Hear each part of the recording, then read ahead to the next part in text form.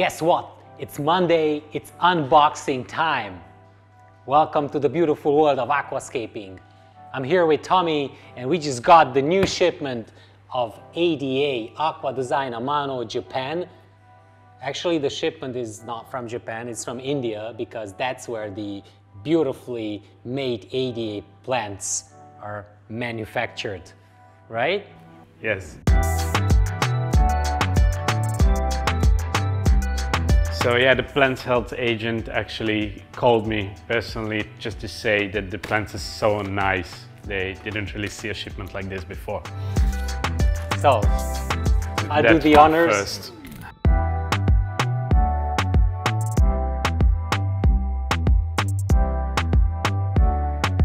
First big box. We've got 1, 2, 3, 4 big boxes. Hundreds, if not thousands of plants today. Oh, look at this. I'm expecting something which would be heavy. We are starting with the boxed plants. The first top box is the boxed plants, yes. Some nice Indian newspapers. But they actually sent us the English one. How cool. Check this out. Cover. Yeah, so that one is with Taxiphyllum peacock moss. Yeah, so all of them. Smells like forest. Yeah, so all of them are based on peacock moss. See, it's on a mat. This is mainly designed for terrariums, so the DOA lineup, but you can easily use them in an aquarium as well. Most of the plants are working both in terrariums and aquariums in this lineup. There are some that are terrarium use only. And then we're moving to 4A, Mizukusa mat with Taxiphyllum barberi. Oh yeah, that's the moss only, yeah. Anubias nana Petite and also the same moss. The peacock moss. The peacock moss. For all the plants, yes. The Bucephalandra is much smaller and it has thinner leaves. And it's also like right now is green. It can turn a little bit more reddish or it might stay like this. This one has, you know, rounder leaves and it's more greenish. 4H. That's empty. Should it be? Yes, there is another one. Can you find it? I know this is empty. There you go. Okay, so Mizukusa No Mori. What does that mean? Mizukusa No Mori. Which one? Mizukusa No Mori. That goes for the in vitro plants. This is the new lineup of in vitro ADA plants, which are not based on the regular agar based jelly. Another Mizukusa mat with the Trident. The Microsorum Trident is actually one of the narrowest tridents out there. All the leaves for the other Microsorum or fern types. Microsorum is actually a fern, and all the leaves are a lot thicker for the other ones. So this is a very narrow, very thin plant. I love it. And I actually hand you the second box, which is the narrow leaf. So you can see the difference that it has longer leaves, about the same. And also it's a little bit like curly, wavy. Yes. The leaf has a structure. So it's almost the same thickness, but this has longer leaves and different structure. I can tell that this is thicker a bit. And it's probably gonna grow even thicker just a little bit underwater. Next one. Let's get the knife out. This is gonna be in vitro now. He knows everything, don't spoil it.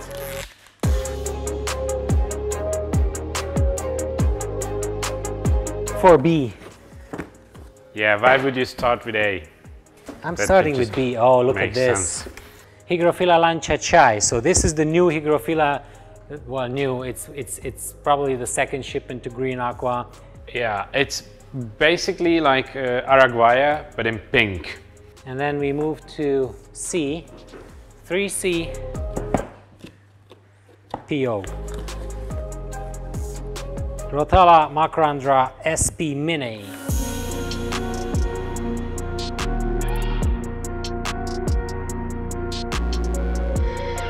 That's what's also known as butterfly. Rotala macrandra butterfly and Rotala macrandra mini, it's basically the same plant. Cyperus helferi. Beautiful, look at this. It comes in a higher box. I love Cyperus. I like it much better than Vallisneria. This is a nice background plant. You can make nice carpets with it. And actually, when we had the ADA India workshop with the 60p tank, you have the Cyperus helferi in the background. I really like to use that because it gives the natural Japanese style curtain to the background. If you don't use it along all the way of the tank, just, you know, if you have like an island structure of some wood, and you place the Cyperus behind it, you can make a nice closing curtain behind that wood to have a background, and you can leave the sides empty, and then you have a nice island composition with the Cyperus. Next one, that's Riccardia. Yes. Riccardia chamedryfolia, one of my favorite mosses. Next one, Eleocharis vivipara, which is it's a hair grass type. The vivipara is actually good for mid-ground or even good for background plant. If you raise the substrate high, you can have a nice background with this. You can combine it with regular Eleocharis like mini. It's also called Acicularis mini. But the problem with vivipara is that vivipara will develop the runners everywhere. So when you look at it, it can look a little bit dirty. Yes, actually vivipara works like that. It grows the new stem on itself. And you have to be really careful with this plant. All the Eleocharis types, they don't really like trimming, or if you actually break the leaves, they start to rot back. And with this one, the best method to keep it shorter is to have a comb, and just like you would do with your Barbie doll. Really? Or whatever, yes. And that actually and it's not going to pull out the plant from... You have to be very gentle with it, you do it just like to tear off these small egg-like parts.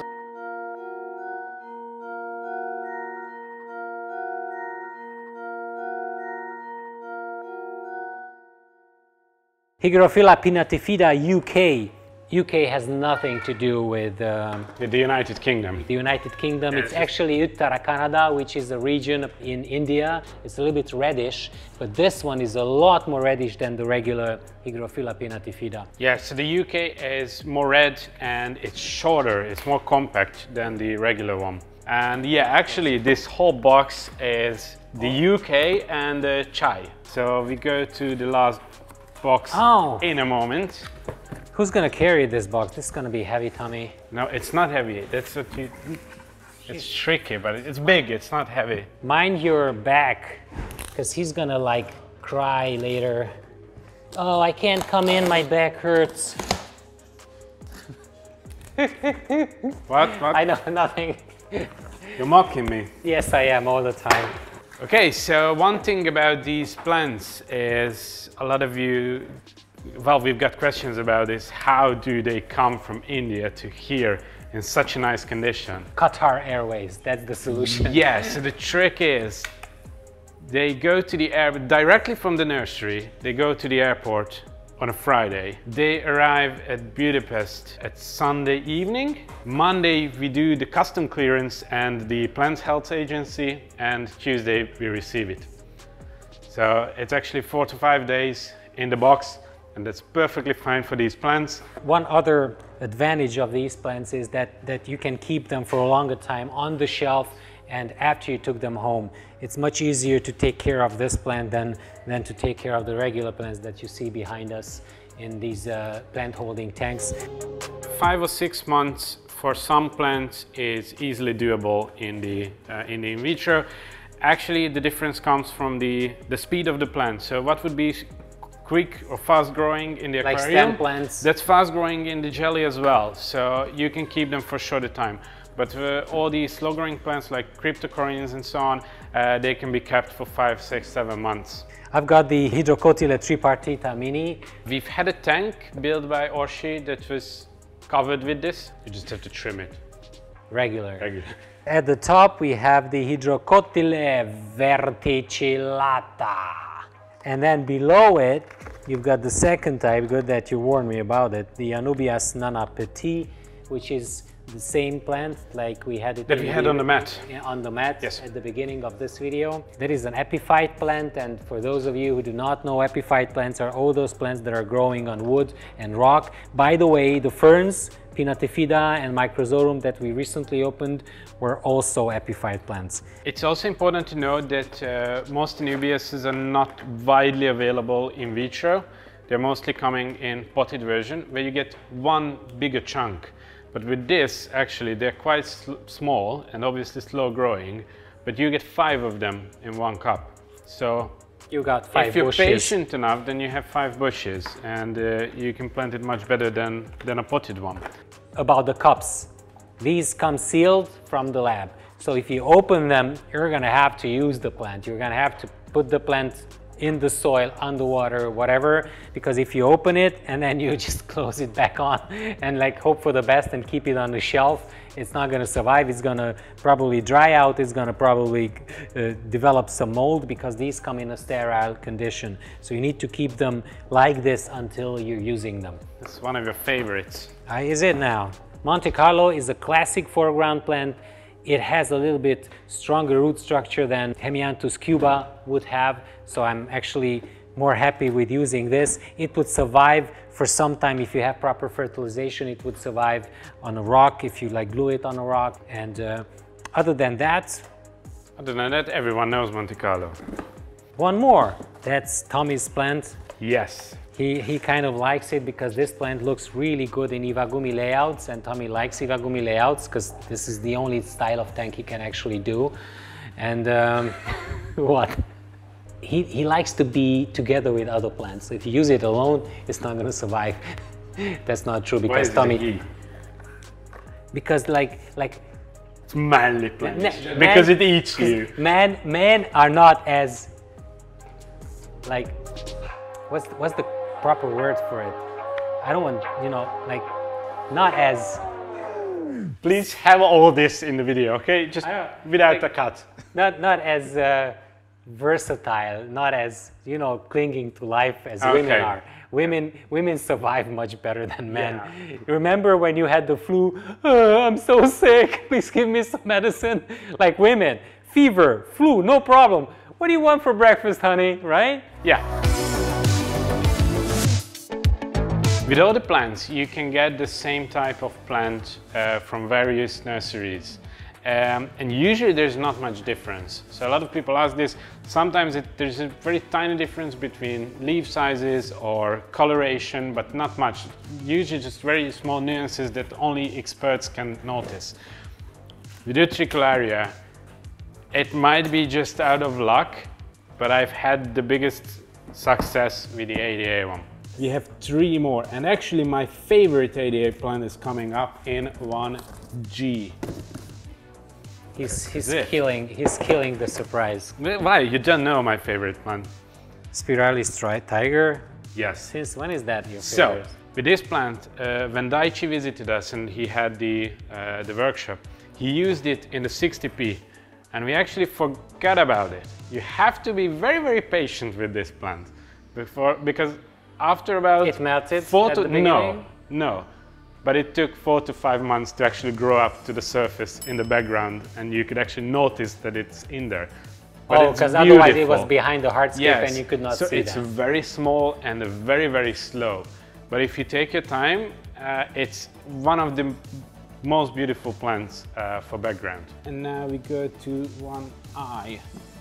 1I, Cyclops. Rotala rotundifolia. This is the stem plant for the background. Rotundifolia is a little bit like reddish, orangish. It's like in between green and red, and we like to use these 3, the Rotala green, the Rotala rotundifolia, and Rotala HRA sometimes together.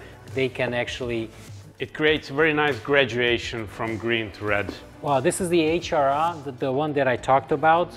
This is the very deep red one. Some of the pots are already reddish, some of the pots are greenish. A little bit of information about the red plant. They develop this red color to protect themselves against the strong light. So if you want to have strong reds, then you should really, you know, have a good quality light that hangs above the tank. And also, for the red color of the plants, use some type of fertilization that's low on nitrates, like ADA. Some excess iron, yeah. So don't go crazy with it, but some extra iron can help to bring out the reds as well. And trimming, lots of trimming. So don't expect these plants to plant them, start growing, and they turn crazy red. They won't.